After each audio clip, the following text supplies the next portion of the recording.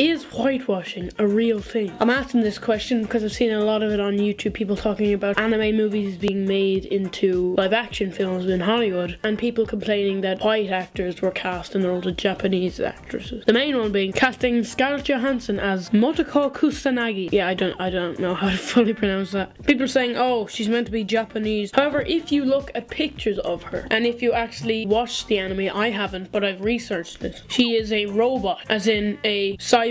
She's not actually from Japan. And if you watch Attack on Titan, I've watched Attack on Titan, the people in Attack on Titan are German. They're meant to look like German people in the anime, and they do look like German. However, in the Japanese movie of it, they're all Japanese. And here's why. Because in Japan, there's not a lot of German people living there. How fair do you think it would be if they told Scarlett Johansson, you're not allowed to play this character because you're white? You see, Elle in Death Note was cast as a black character. However, with Scarlett Johansson, I feel if she was the best person to play the role, would it really be fair to turn her down just because you wanted an Asian actor to be put in there when the main character wasn't even intended to be fully Asian? Do you care about this at all? Because I really don't. Thanks so much for watching. See you tomorrow.